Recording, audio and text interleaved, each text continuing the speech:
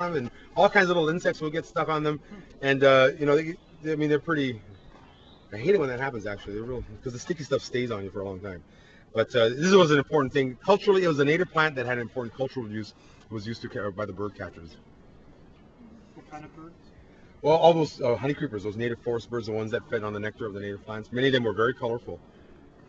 I was reading a document. It was a journal from George Monroe, who's there's some native plants named for him. Actually, he was instrumental in getting all these fences built on the island of Lanai, and where he had the fences built, there's all the native forests left on Lanai are within the fences he built because he knew he needed to protect them from the deer. And yet he started off as a bird catcher here on Kauai, catching native forest birds for museum collectors all over the world.